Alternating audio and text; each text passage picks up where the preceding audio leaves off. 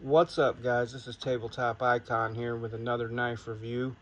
Today I'm looking at the Cold Steel Leatherneck Tanto, and this thing is badass. Has a retention strap there with a button, nice little Secure-X polymer sheath, like an injection molded sheath. Has a nice retention. It clicks in super nice. Doesn't come out. Retains super well. Rattles a little bit, but it retains super good. Alright, let's get to the specs on this bad boy. Cold Steel German D2. Specs are overall length is 12 inches. Blade length is 7 inches. The thickness of the blade, super stout, 0.19. I think that's somewhere around 4.5 millimeters. And it's German D2. I'm not sure what the difference is between German D2 and regular D2. As you can see there, it's full tang. Tang goes all the way to the pommel. Super nice. Has a nice guard. Super grippy, even in my hands. My hands are medium, but I was worried that it would be too big. It's not. It feels super good in the hand, and this handle, I always thought it was like a craton, like a harder plastic, but it's real rubberized and grippy. Like you can get a super good grip on this knife. I'm digging it.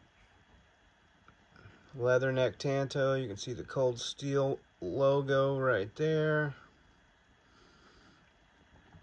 Has a nice palm swell on the handle too. It's not overly aggressive, but man, you can get a good grip on this knife. Super nice. Glad I got it. And the sheath, kind of typical of some of Cold Steel's knives. Got that Secure-X sheath. I think that's their trademark. It's like injection molded plastic. Has like a belt loop here. That'll fit any size belt. Super generous size.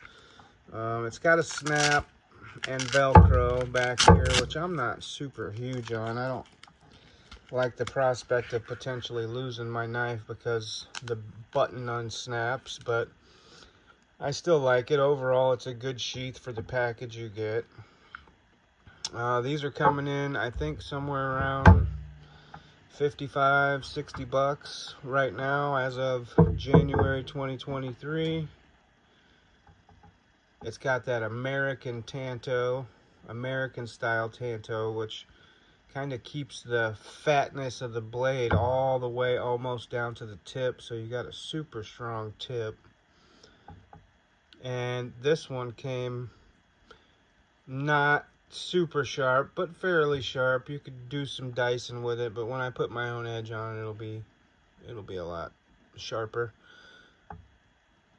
I'm super impressed with this knife. Again, Cold Steel has been really impressing me over the past few months with some of the stuff I've gotten from them.